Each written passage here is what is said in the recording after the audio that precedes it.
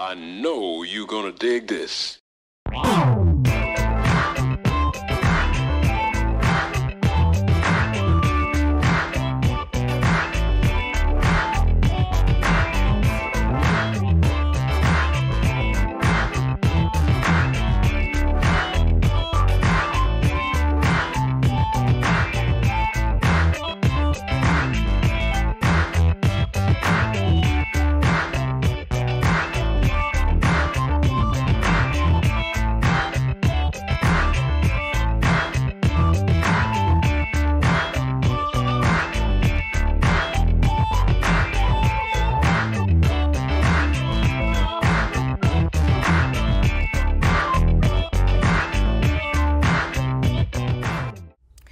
This is Rhine McLin, host of the Funk Music Hall of Fame and Exhibition Center's Funk Chronicles Talk Back, recorded live here at DATV Studios in Dayton, Ohio. And now, my studio guest is Kevin R. Johnson, guitar player and singer for the funk group Slave on the Showtime album. Hi, how are you? Well, hello, Mary. It's wonderful. It's so good to have you here on the show and for us to have a conversation about Slave. Wonderful. Yes. And before I get started here, I wanted to show this is Slave, Slide, and Other Hits. It's a flashback, and it's the original songs you remember by the original artists you love. So here's good music right here. Slave. Tell me, Kev, how did you get started in the music business? Well, I did go to school. I went to Berkeley College Music, but before going to school... I want you to stop. Just stop, Kevin. We're going to go back to when you were young. Just a young person. Yeah, when you were a young person, yes. How did you actually get interested in music? Well, at 9 years old, I got a bass guitar for Christmas. And I enjoyed playing music. We were listening to Archie Bell and the Drill, as well as... What was that song? What was the one by Archie Bell? Not Skin Tight, but Tighten Up. Tighten Up, yes. And that was a famous bass line, so we enjoyed playing that. So I learned that bass line, as well as also, too, James Brown was very influential to my growing up. So I really took on music at that age. Then, from that age, I got into art, which I guess art was always in my field. After that, at the age of 14, I picked up the lead guitar and decided to really take on music seriously. So what's the difference between a lead guitar and a bass guitar? With a bass guitar, you have 4 strings, and you majority bass players do not play chords. Some of our professional guys now are playing chords, and some of the guys years ago played chords. With lead guitar, you have 6 strings. You can also have a 12-string guitar as well too. Nowadays, also too with bass, they have 5 and 6 strings. The tone of the instrument as bass is lower, and lead is more of a treble instrument. So I found myself enjoying playing the lead guitar, so I took on that around the age of 14. Got very seriously into it, started studying. I started taking lessons downtown at Howard Music. I had a teacher there. And I graduated from Rolfe High School. At a year, I got advanced. And I spoke to my counselor and I said, well, I want to go to college. So she said, well, you have the, academics, you have the credits, so why don't you do that? So I decided, I went to summer school and I applied for Berklee College of Music, and I was there in Boston. Berklee College of Music is no joke. When it, no, it's not. That's like the Harvard. Yes, it is. That's like the Harvard or the Yale, the Ivy League school of music. Yes, it is. It I think it's is. Berklee, what, Juilliard? Yeah, Juilliard. Yeah, Juilliard is another famous school. Those are your Ivy League level when it comes to music. So when you say right. Berklee, yes, anybody knows their music knows, we're talking about Boston and we're talking about serious. Yes, and it was very serious too. I went there and I met a lot of great musicians. They opened me up to a whole different world. Also, too, what's amazing is... Did you graduate from Berklee? I took 3 years there, and then I went to New York. I graduated, though, in UCLA, and I went to music business in UCLA. Now, that's important, too. Yes. So I got around development of music, of playing it, writing it, and then also the business side. Which is very important. Yes, ma'am. Yes, very important. So you've had your basics in music is well-rounded.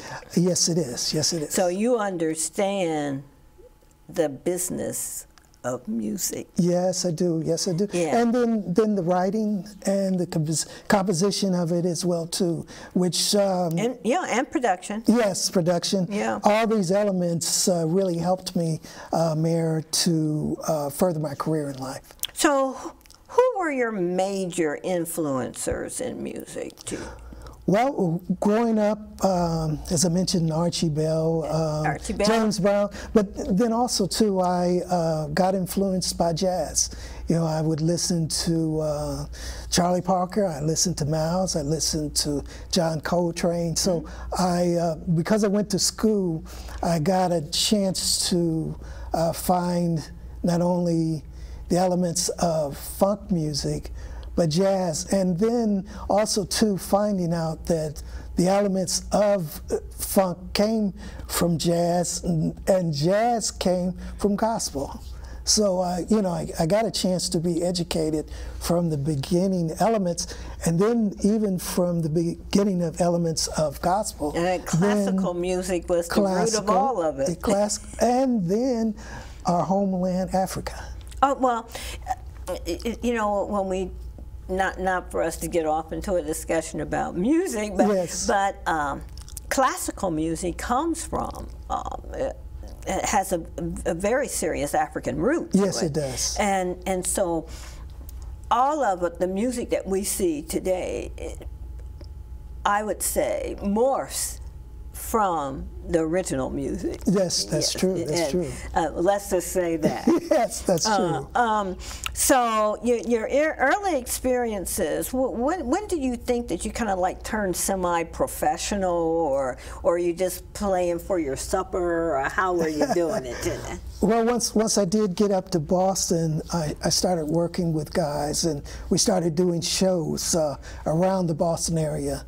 When I moved out to Los Angeles, it got very serious. So when I started working with Doug and Gene Carn, I worked with Stevie Wonder. You know, I got a chance to work with him, and I started working with a lot of serious musicians.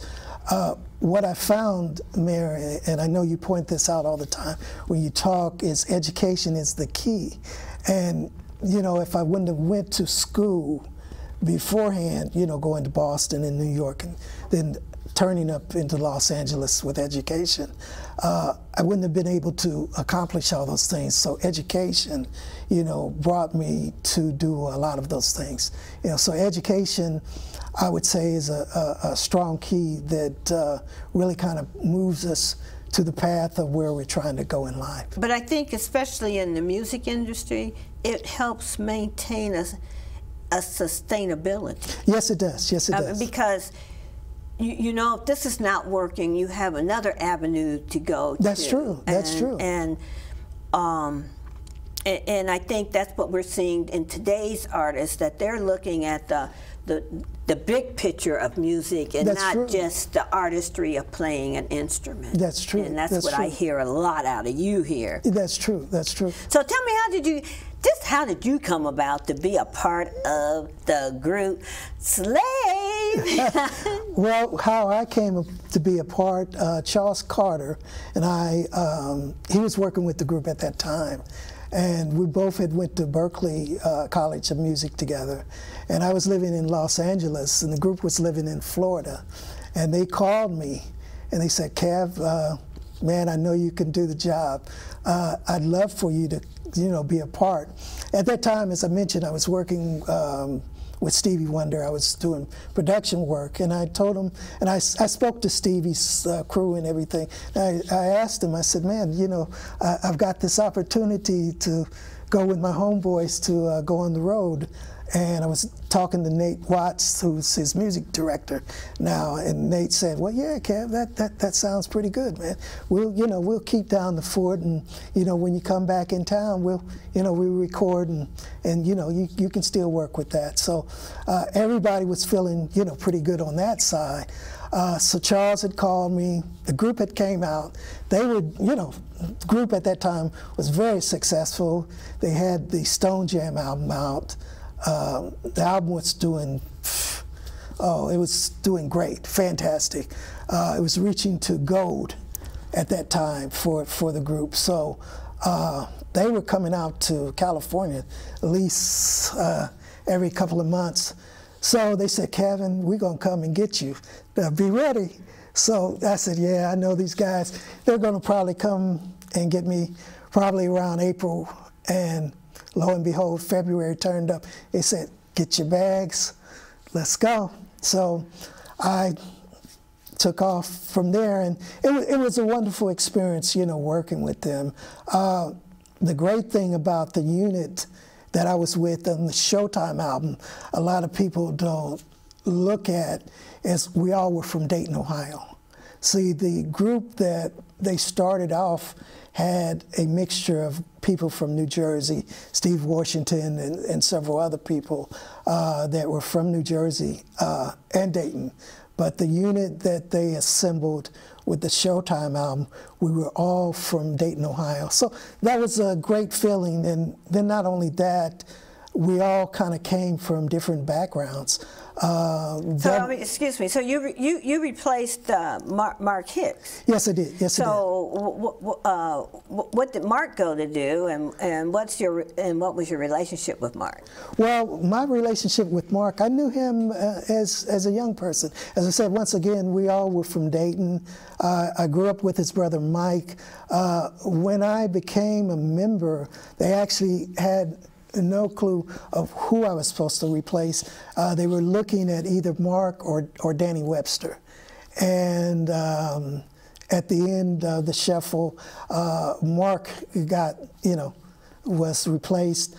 So me and Mark, we had no ill feelings about it because we were close friends. Not only that, what I like to bring up about this, because a lot of people don't know that relationship, is when I left the group, I actually came back here and I worked with Mark to help him assemble, some of the things that he was doing. So we were always good friends. And then with Danny, I grew up with him, actually influenced him a lot, musically wise. So we were all close friends. So it was wonderful.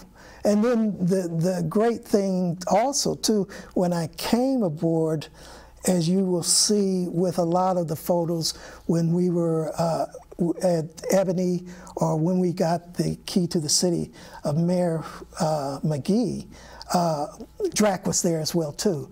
So we all were there as a unit, and I feel really good because we were close friends. And so it didn't take nothing away from replacing him. We just brought in a new sound. An exchange. Yes, An yes. exchange. Yes. And I think in most instances, musicians generally have, because it is a changing area. Yes, that's true. And so most musicians, I would think, have relationships, because today I'm here and the opportunity may come up for tomorrow, and I'll be there. And so when you start, you don't want to use the term loyalty in the music arena, because it's such a musical chair event of opportunities. That's true. That's true. And so, you know, that to have loyalty to someone could really be to your downfall, because you might miss a lot of good. And I think people expect for you to move around. I mean, they may not want you to, but that's true. But they kind of expect it. So with the group Slave, tell me about 3 highlights of when you were touring with Slave that you were saying that you could think right now and say, these 3 things, there's probably a whole lot more, but these 3 things are the most unforgettable things I can remember about this tour.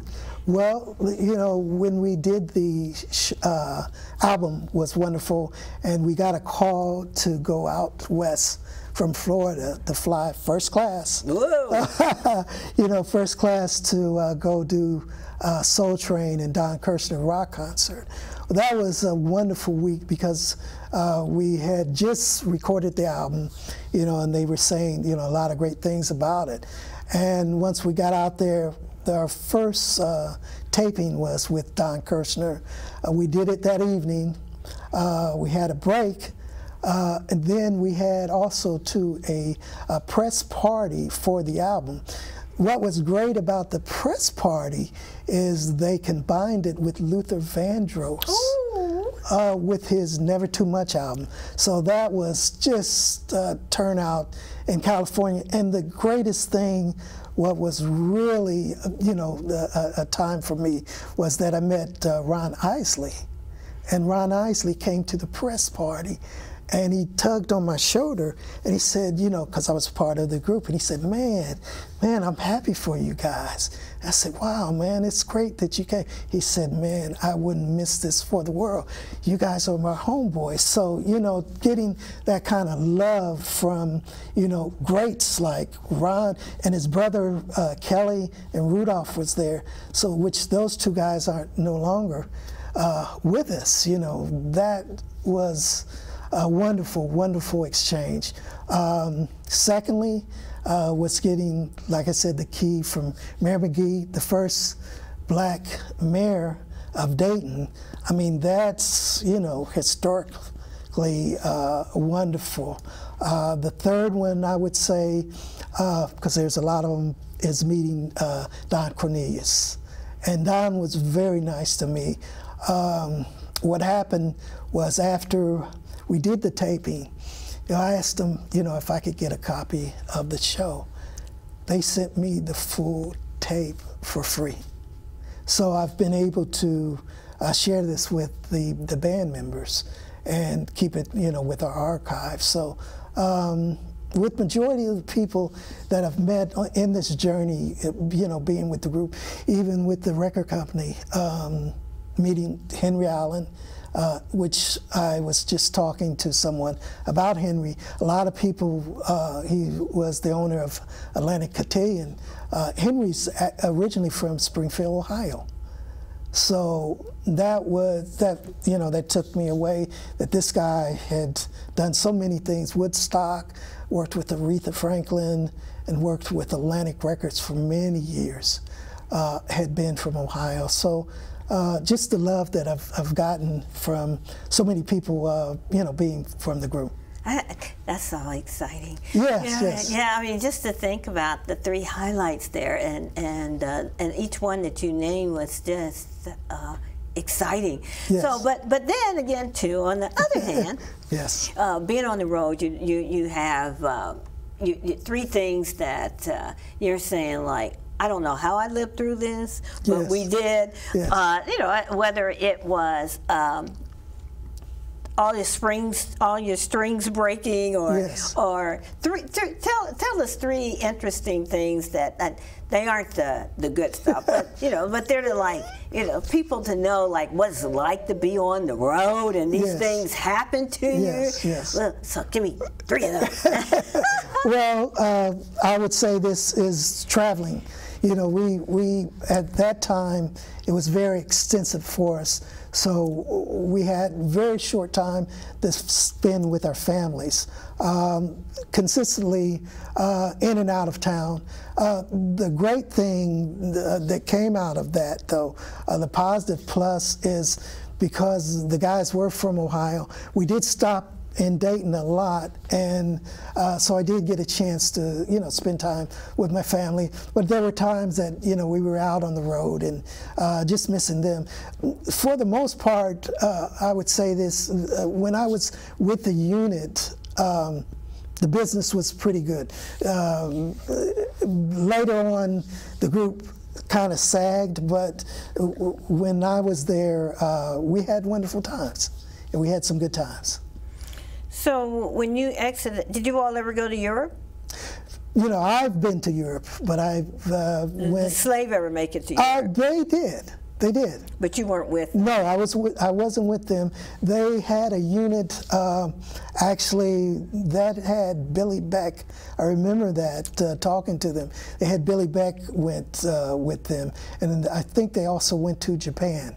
As well too. So they did some overseas touring a little later on in their venture. You know, one of the things that's been that we've noticed that so many African American musicians and bands get more appreciation in Europe. Oh, you're right. And especially in Japan. Yes, you're right. You're right. And most of them get their recognition there, and then they bring it back. That's true. That's true. The United States. You're 100% right. I don't understand it, but that's the way it seems to go at the time. Tell me about when it came time for you to leave Slave. I mean, what did you do? You know, how do you know when it's time to go? Well. We were having some confrontation with the label. The label wanted to actually sign everybody, and the deal that Slave had was not a good deal. A lot of people will recall that Arrington developed his Hall of Fame. So I left a little bit before Arrington. I was working, like I said, with Stevie Wonder and several people out west. I was seeing that things weren't moving financially in the right direction, so I decided to, you know, I was living in Los Angeles, so I stayed back there. What was amazing, I was talking to Arrington when they were building the Hall of Fame, and we were talking about, you know, how they were about to do that. We even, you know, what was amazing, I guess when you're in this music business, you get a chance to talk about several other things. We were even talking about Heatwave, and when Heatwave was doing their thing, and the Off the Wall album, we were talking about Michael and Rod Templeton, and how Heatwave had the opportunity to do some of those songs that Rod Templeton had wrote for Michael, but they decided not to do them. So you know, we were in a conversation about where we all were kind of going direction-wise. So that's how you left? Yes, I decided to go back to Los Angeles and work, because at that time, like I said, Arrington was seeing his direction, and you know, others were seeing other direction as well too. So I decided to move forward to what I was doing out in Los Angeles. And steady? Well, no, to work with major people, like I said, with Stevie. To get steady work. Yes, steady, consistently. Yes. Yeah, because the road, yes, you're right, the road is right. hard, and I still think that goes back to, Kevin, that you having had the opportunity and the experience to not only do school but to do business. That's true. You saw the whole experience from a different approach. You're absolutely right. I mean, that's totally different from a person who only sees the musician part. That's true. And they don't see the big picture because they only see their piece. But today, in today's music world, we're starting to see more people be involved in the total aspect of music. That's true. I recalled someone that I've interviewed people that the reason why some of their opportunities couldn't expand any further because they couldn't read music. I mean, they done music by ear, and that's true. And so it limited their ability to do things because they couldn't read music. And we can recall so many times growing up, so-and-so plays music by ear. Yes. By ear. And we learned that, Aretha Franklin didn't learn how to play music till she was really grown. Yes, yes. Yeah, so so I'm just trying to compliment your advantages there on yes, that. And I appreciate that, Mayor. And so some of the groups that you've been with since then, since you left, in 1982, when you left the group, you helped them write some music. Did they ever use it? Yes, I have one song on there. It's called Funkin' Funkin' Yes, but then what I was doing, like you said, because I went to school for that, I was writing with Stevie Wonder. I was writing, actually, before I got with the group, I was actually supposed to be a writer for Solar Records. Oh. And what happened was the group came with the offer, and some of the guys at Solar were kind of disappointed that I went with the group, but I still maintained writing. So I was involved into that. I was involved into arranging and things of that sort. So as you said, by going to school, I had more of an aspect of just being just an artist and just playing an instrument. I had more opportunities that were thrown to me. So I have been very blessed in many ways. Around the years 85, 90s, around in there, you started producing your own music. So what all did that entail? Well, I was doing some work with a female out of Ohio, and the project ended up into Pablo Davis, who managed Midnight Star, and the deal. And I heard that you also interviewed them as well too. That was fun because that project involved Billy Beck from the Ohio Players. I was working with Billy a lot, very talented guy from Youngstown, and I could see how the Ohio Players music really developed when I worked with Billy. I really enjoyed that relationship. Also, too, another talented musician that I had met while I was living in California was Billy Osborne from LTD. At that time, Billy was actually a staff writer for Ray Charles. So I ended up doing some tracks on Ray's album for that particular project. I also produced an album that's been released. It did very well for me. I had Patrice Rushen on it. I had Billy Beck. I had Kevin Toney from the Blackbirds. I ensembled a lot of people that were friends of mine that I knew that had talent, and I wanted to bring a sound that was very unique using these particular people. And then also, too, I used several people from Ohio. I used Dean Hummins, that's my cousin from Sun. I used a couple of other guys that were from Ohio as well, too, that were, brought a fantastic sound to the albums. So that was very fun. Now I have a question to ask. I always like to know that interesting that when you bring your friends to do albums or CDs or whatever we want to call them nowadays. Sure. Do they get royalties too, or do you pay them to do it, or how is that done? I mean, and you'll see like duets with so and so, and how's that work? Well, you know, I'm a fair and honest business person, and so what I did is I put a budget together, and I hired them, and I paid them, and also too for what they write and arranged on. You know, they got credit and everything, and they still do receive royalties. So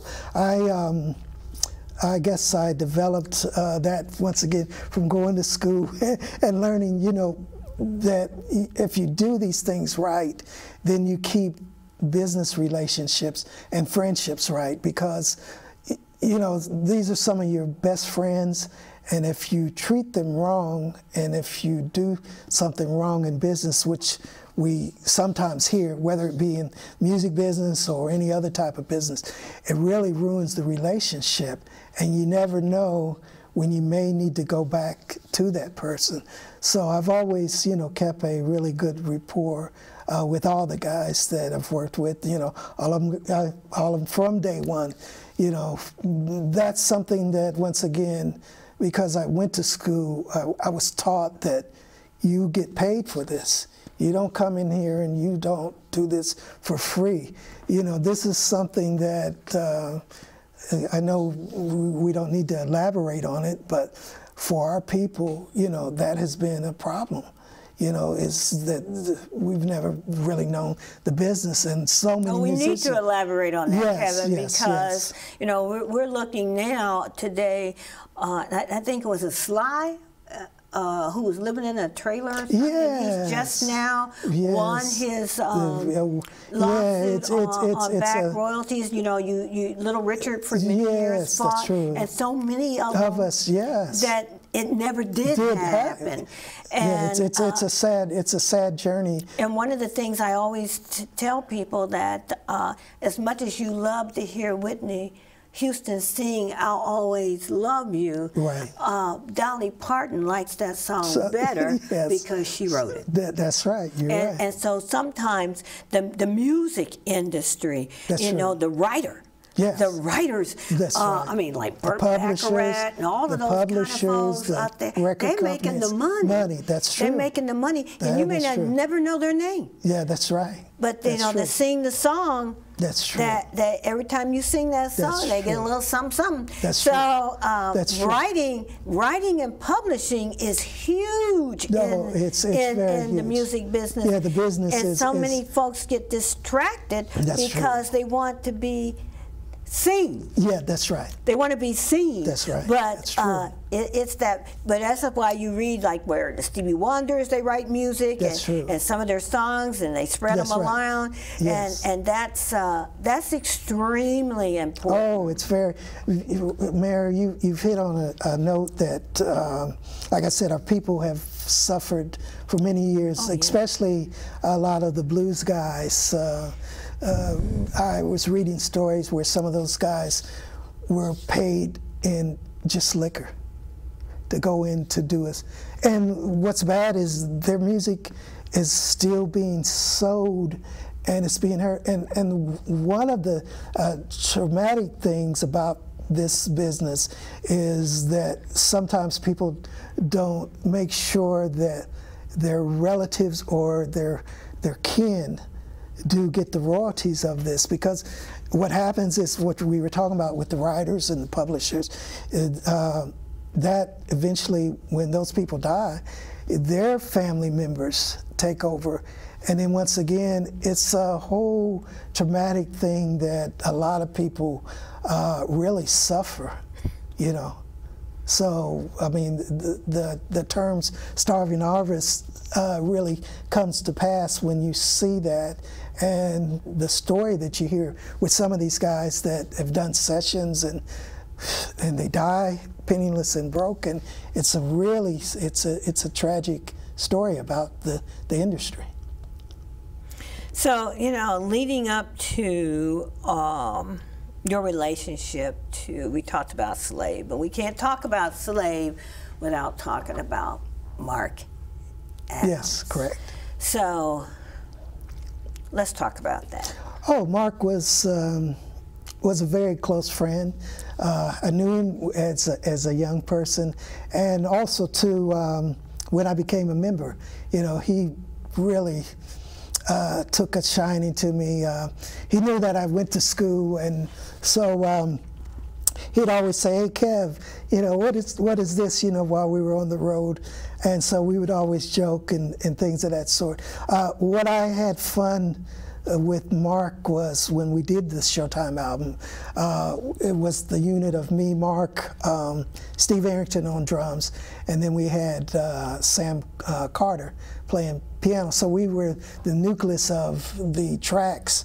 So we were working together, and majority of the songs too, which a lot of people don't know about Slave. Mark was the creator of a lot of those songs, even to the time that when we did this Showtime album.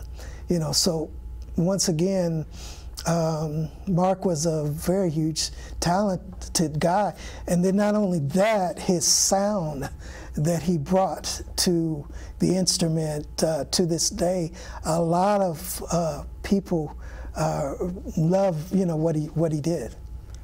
When we talk about Mark, and like Mark's death was March the 5th, 2011. Yes. Then Mark Hicks of the group Slave passed away June 14th, 2011. So yes. And you had mentioned Mark Hicks earlier. Yes. Yeah, that was something that was kind of a sad thing, because both Marks, we really didn't expect that to happen. With Mark Adams, what's amazing, Mayor, is he actually called me on the 4th. We were looking to do a recording, as well as also too we were working together with his fiancee Free. So we were working on projects, and then Free called me on the 5th when he passed away in the morning, and she was very hysterical on what had happened. It was really a tragic loss for both of them. They both were very young guys, very talented in their rights, so we lost some very good people. One of the things I heard you say is that Mark had written, arranged, and did some music, and there's probably no royalties out there. There probably should be, but are there? Yes, there are. There are royalties that, see, when I was working with Mark, I was actually, because of, my business. Your background. Yes. Okay. We're just going to your background. Yes. So I was snooping around, so I was actually finding a lot of money that was due to him. What happened was there were deals that he had signed. Also, too, Mark had a problem with the IRS as well, too. But as we know, the IRS, you don't have to pay all your life. So therefore, there are some things that there are royalties that are out there. I mean, that's the amazing thing about the group, Mayor, and what we were talking about, our industry. Our business consistently goes on even after we pass. So if you don't take care of your business while you are alive, then you do miss out on a lot of this, and the money goes to other people. So that's the sad thing about this, that you have to put all your ducks in a row to make sure that, once you pass on, then your family members, whomever you choose. Yeah. So, because this is a legacy that continuously moves on. I mean, to this day, we're still seeing royalties. Mark has passed, both Marks have passed, and their royalties are there. Now but who gets them is another thing. Yeah, that's right. And whoever's taking care of their affairs. You have to dig into it. You have to sometimes call. Sometimes you have to get lawyers to sift out. But there are things that are happening. Our music consistently is going. With Sirius, Sirius is playing a music with the retrospect of all these stations.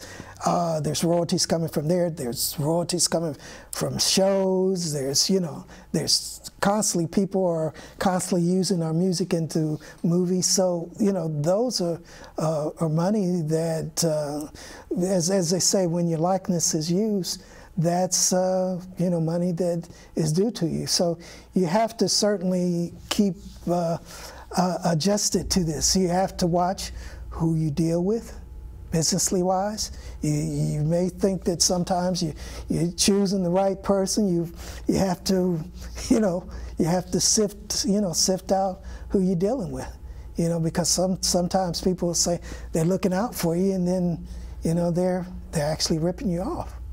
You know, so it's you have to really kind of do your homework, you know, when it comes to business, and you have to be on your toes. Well, and I think that's why I wanted us to pause and talk about this, because sure. You know, we have Mark, who died in March, and we don't know how that's going to, you know, how that's going to work out, because and not only in the music industry, just in a plug on about life. Yes. You know, you have people go around and say, "Oh, I'm going to give you my," I can say, "I'm going to give you all my hats," or something like that. But if I don't put it in writing and I don't put it in, it doesn't mean anything. That's right. That's right. I mean, it's just it's just like when, you know, it just comes and it goes, and so, you know, the thing with Mark Hicks, and even if it had to be as a group that needs to go after this, if they haven't left anybody in charge, then you're going to see bickering among the relatives of a group before you can get to a group.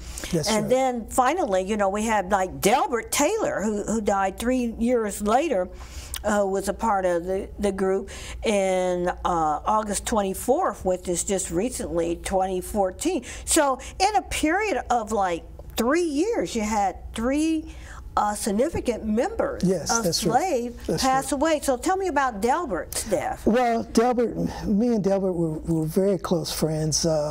We used to talk all the time. What was good about Del is that we were talking about a lot of these, you know, and so we were, once again, because of my hat in this, you know, a lot of the guys reached out to me, and I was helping Delbert, you know, get a lot of his affairs together. So at this time, I'm actually working with his wife. She's over his affairs now, so I help her, and I've been assisting her getting, you know, a lot of his royalties. So we're looking into a lot of things now. With money that's due, and we're being successful. We've got some people to actually fork over some of his royalties, and we're looking to actually have some of his music. He was actually with, which was great with Delbert. He worked with Gil Scott-Heron. Oh. And he actually worked with them, so I'm working on some elements with that as well too. So I've been instrumental with kind of helping his family as well too. So, you know, you've had this wonderful experience, and music is like one of those things that gets in your system, and it's not going anywhere. Yes, you're that's right. You're going to go until you drop.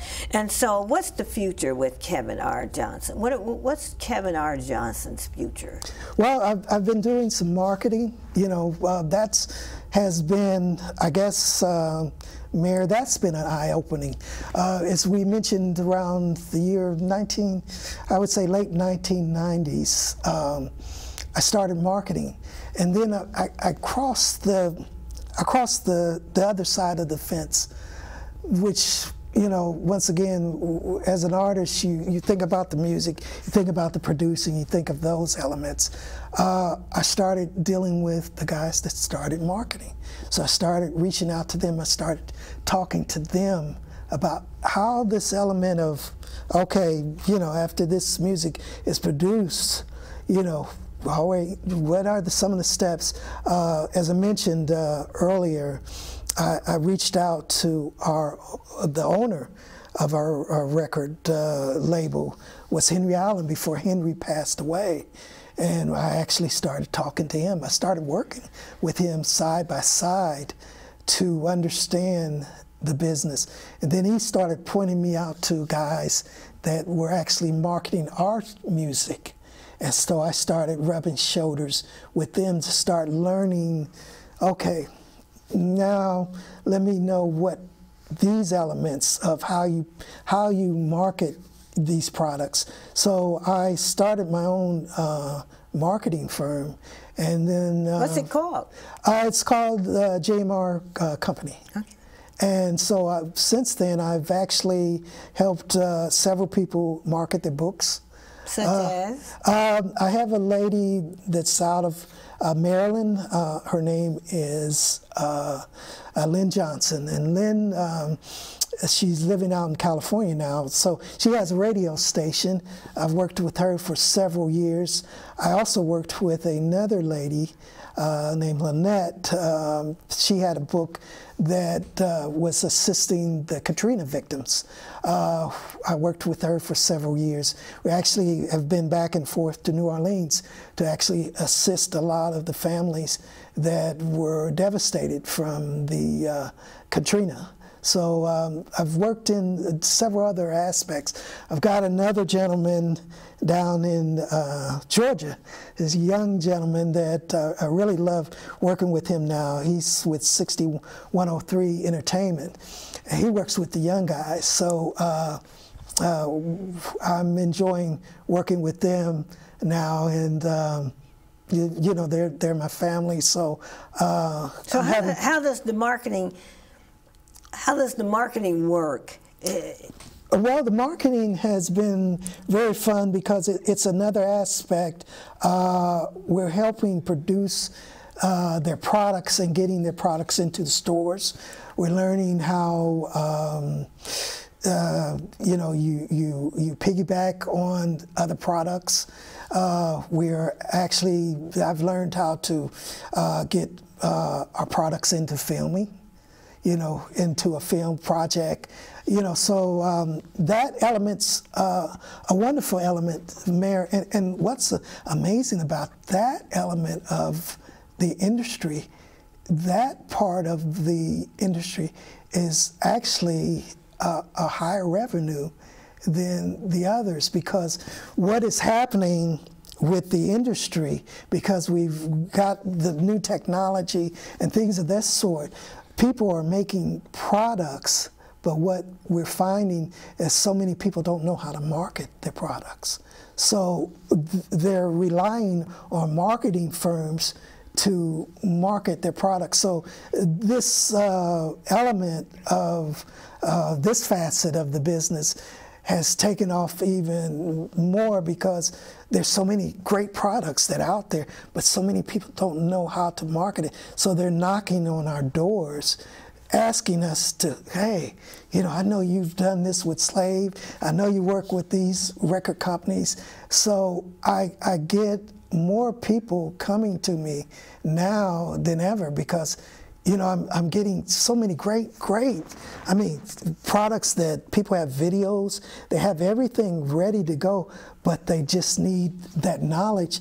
And because they don't have that knowledge, they don't have the schooling, they need someone like myself and the firms that I'm working with to help, you know, make their product successful. It sounds like something really exciting. Oh, it's fun. Do you have anything else that you're doing? I mean, that's just one thing. Well, that in itself keeps me busy. Okay. Yeah. Oh, and also too, I do work with my church. It's out in Wilmington. I do play with them.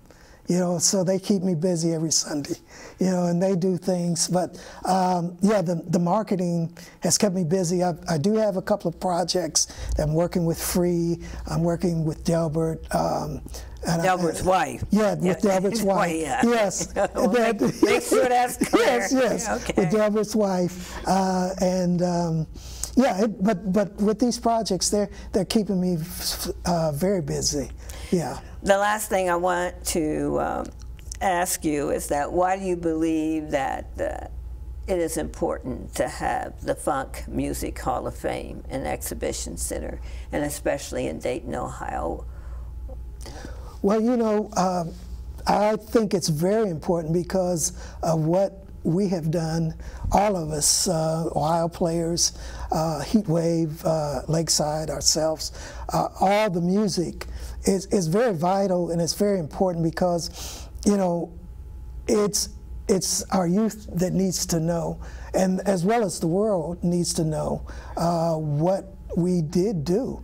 You know, as I was speaking to someone about this, what was amazing about the groups ourselves, people probably don't realize this, we all individually had our own sound, and not only that, we all individually went and got our own deals. You know, from a lot of the places that I know, a lot of the musicians that I've met, some places, some of the groups piggybacked. What they did is one act made it, and then what they did is they produced their own albums. And they kept a row of talent like what Motown did.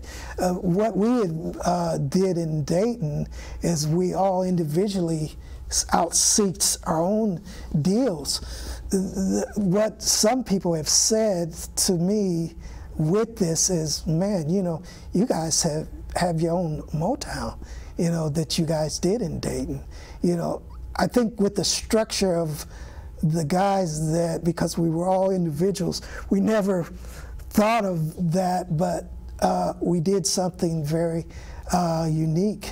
At one particular time when we were in the industry, they were looking at us in Ohio, seeking acts because of what we brought to the forefront.